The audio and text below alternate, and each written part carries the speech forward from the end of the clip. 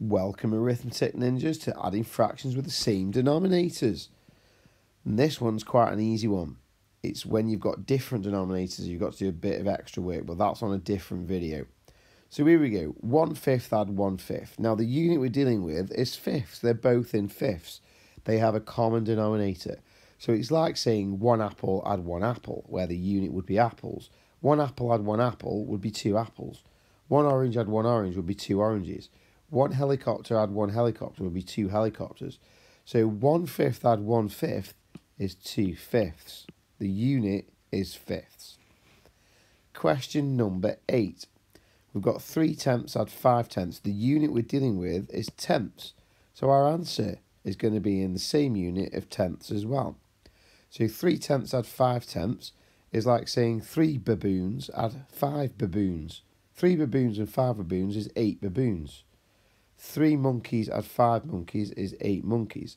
So 3/10 add 5/10, the unit is tenths, so that's going to be 8/10.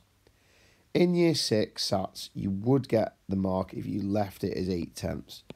But there is also an equivalent fraction. If you're going to simplify it, you might notice that both 8 and 10 are in the 2 times table.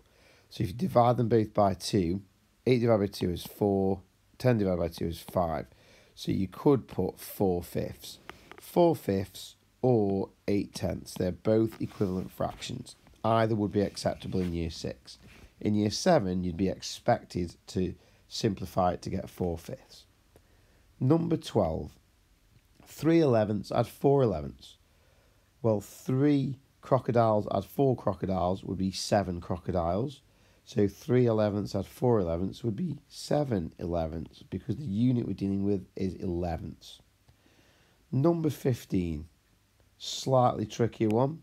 6/10 add 8/10. Well, we could do 6 Lego bricks add 8 Lego bricks is 14 Lego bricks, where the unit is Lego bricks. So 6/10 add 8/10 is 14/10, where the unit is tenths. Now that, you may notice, is an improper fraction. We can tell that because the number on top, 14, is bigger than the number underneath, 10. Now in year 6, you can leave improper fractions as improper fractions, but if you want to go a stage further, you could turn it into a mixed number. To turn it into a mixed number, 14/10 is the same as 14 divided by 10. Well, 14 divided by 10, how many 10s go into 14 is 1. 1 10 goes into 14 with 4 left over. So it's 1 remainder 4. But because we're dealing with tenths, that remainder is out of tenths as well. So it's 1 and 4/10. So the answer number 15, you could either do 14/10 or 1 whole 1 and 4/10. They both mean the same thing. Number 21. We've got 10/9 plus 8/9. It's like saying 10 pirate ships plus 8 pirate ships is 18 pirate ships, where the unit is pirate ships. But we've got 10/9 plus 8/9, so that is 18/9, where the unit is ninths. Now we've got a slight problem with this one. Because it is 18/9, 18 divided by 9 is actually exactly 2. 2 whole ones.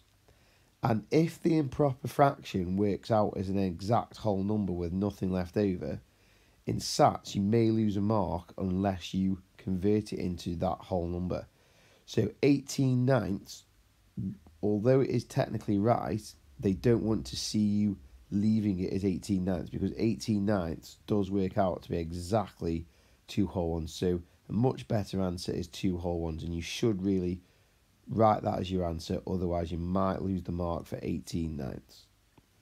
Now we've had a go at those questions, now it's your turn. So you have a go at the ones we've missed. Good luck.